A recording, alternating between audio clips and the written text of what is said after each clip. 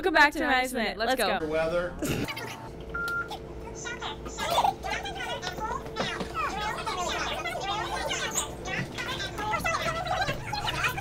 scared.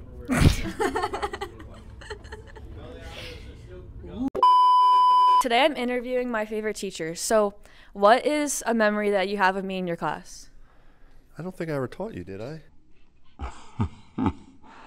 You were such a great student, and you worked really hard, and you participated all the time. That's what I remember. So, today I'm interviewing my favorite teachers I've had and asking them to say one thing that they liked about me in their class. I can't remember.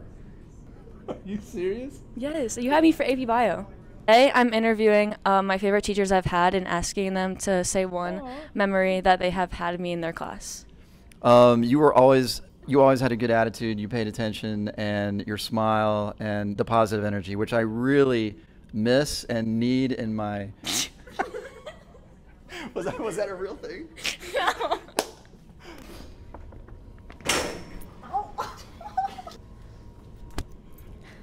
Okay, Miss Larson.